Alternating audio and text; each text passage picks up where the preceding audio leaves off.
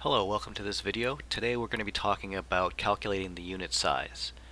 So the formula for calculating the unit size is going to be taking the amount of a percentage of your account that you're looking to risk on a given trade and dividing it by 2 times the ATR of that particular contract. So in this example, we're looking at copper.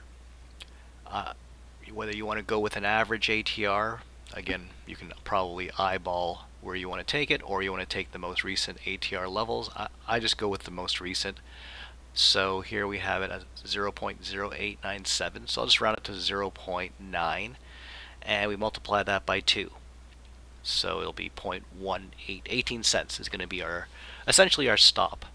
So if we were to be entering along, as an example, right now, in this particular platform, I could say that I want to enter an 18-cent stop, and it will tell me that, well, 1 unit at that stop of 18 cents, which is going to be at this price level, 4.06, so whatever, down here somewhere. Based on that 2 ATR stop, it's going to cost 23 cents per unit. So if I were to open my calculator, then we can say take how much I want to risk on this trade.